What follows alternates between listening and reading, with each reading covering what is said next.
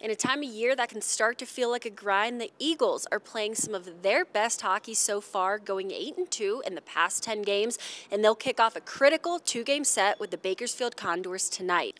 The Eagles lead Bakersfield by 5 points in the standings, with the Condors holding 4 games in hand, and the Eagles are also 2-1 against Bakersfield so far this season.